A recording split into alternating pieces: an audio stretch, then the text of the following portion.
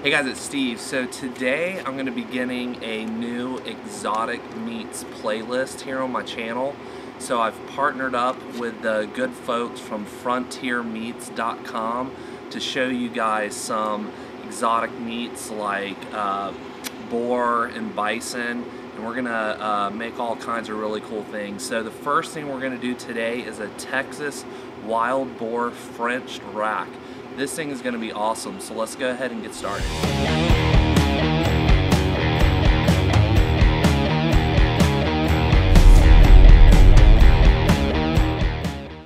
Alright guys, so before we take a look at our French boar rack, we're going to go ahead and put together a seasoning blend and then a mustard moisturizer. So what I'm going to be doing today is going to one of my favorite books, the Serious Barbecue book by Adam Perry Lang. He has a recipe in here for a French lamb rack. So I thought it would, translate well onto this boar rack. So we're going to go ahead and do that. I'll have the recipe up for you on the screen here. So for our seasoning blend, we've got some cayenne, some pepper, some black pepper there, some brown sugar, kosher salt, garlic salt, paprika,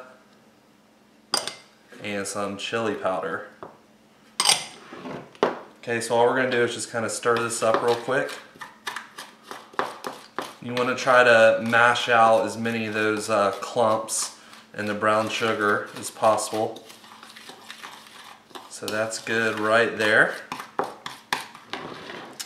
Alright, so over here for our mustard moisturizer, we've got some ground mustard. Some whole grain mustard. Okay, some Worcestershire, just some water, and then Lang's recipe calls for thyme leaves, but I had some ground thyme, so he calls for 1 tablespoon, so the conversion on that is about a 1/4 teaspoon of some ground thyme. Get all that in there. And then all you have to do is we're just going to whisk this up real quick.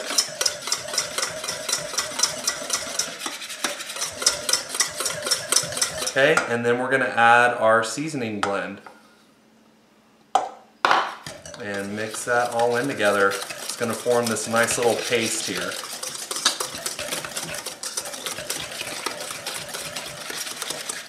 And it smells awesome.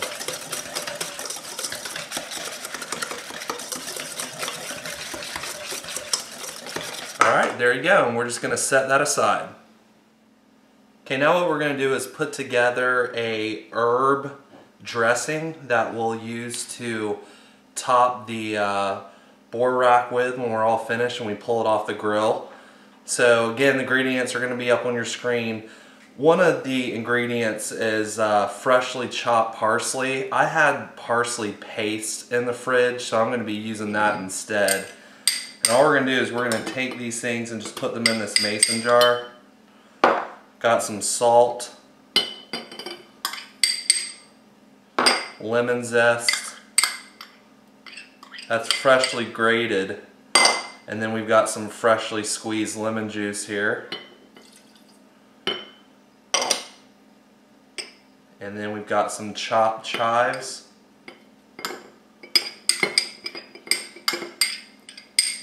This herb dressing is going to go great with this boar. And then we've got some olive oil.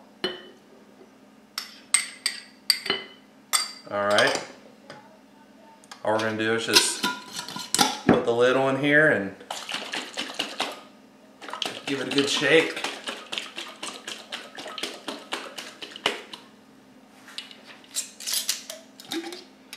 Alright, so hopefully you can see in there. Smells great, and so we're going to go ahead and just sit this aside. Alright, so this is what we've all been waiting for. This is the Frontier Meats Texas Wild Boar French Rack. And so just a couple things I want to tell you. First of all, you can definitely head over to frontiermeats.com to check those guys out and look at all the different types of exotic meats that they provide. This is just one of them. But one of the things that they like to point out is that, you know, a lot of times people hear the word wild and they think immediately it's going to taste super gamey. These boar are captured and they raise them on a diet of Texas grasses, acorns, and roots, and so the meat is actually sweet and nutty in flavor, and it's also incredibly tender. So you want to make sure, you know, to cook this on the rare to medium rare side. And another great thing is it only has 303 calories and 8.5 grams of saturated fat per 4-ounce serving. So all they've done here is they've gone ahead and Frenched this center cut loin, and wanted to show you something on the back here. Just like with any rack, there was a membrane, so I went ahead and removed the membrane. I mean, this meat just is incredibly tender. I mean, it just looks awesome. So all we're going to do is take our paste that we made up and just rub this thing down, top and bottom. Flip it back over. Alright, there we go. So we're going to go ahead and get our grill fired up while this rests for a bit. Alright, so we're cooking on the RecTech pellet grill, and I've got it preheated to 250. So the idea here is I'm going to cook it low and slow over indirect heat at 250 until the internal temp hits about 120, 125, and then I'm going to crank this thing up to about 500 degrees, and I'm going to be using the grill grates to give a nice little sear on the top right at the end. So let's go ahead and open up our pellet grill here. Got our awesome looking boar rack. I'm cooking it fat side down.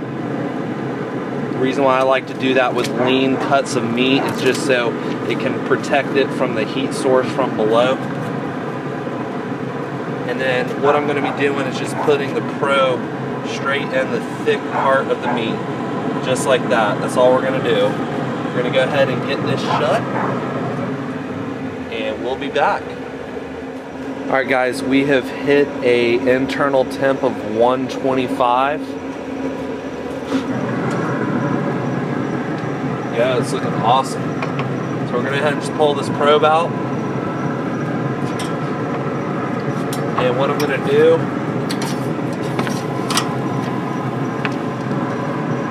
is go ahead and pull this, and then I'm going to crank the RecTech up to 500 degrees, and then we'll give it a quick sear on our grill grates. Alright guys, so we got the RecTech up to about 500 degrees with our grill grate sitting on top. So we're going to go ahead and slide our rack just right on top. And we're just going to let that go for about 2 minutes and then flip it and then hit the other side as well.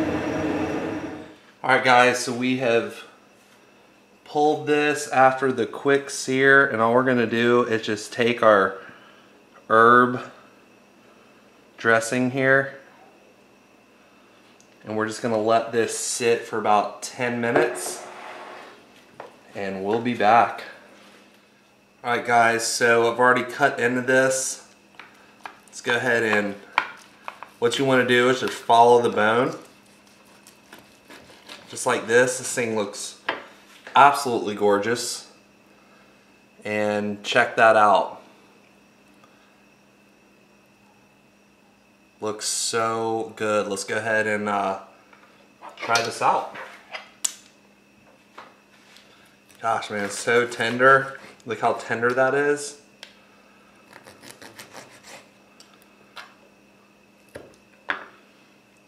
Look at that.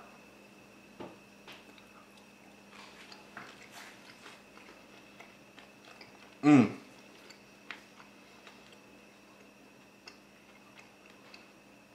Guys, that is amazing. That is so good. Anybody that says using the word wild will throw them off of wanting to try this is sorely mistaken. That is some of the best tasting meat I've had in a while. Amazing flavor, super tender. Guys, definitely check this out. Head over to frontiermeats.com and take a look at their offerings and try one of these out. This is going to be a great piece of meat to cook for the holidays coming up, especially Christmas. So yeah, really stoked on this, and appreciate you guys watching. Thanks again to Frontier Meats, and we'll see you again soon.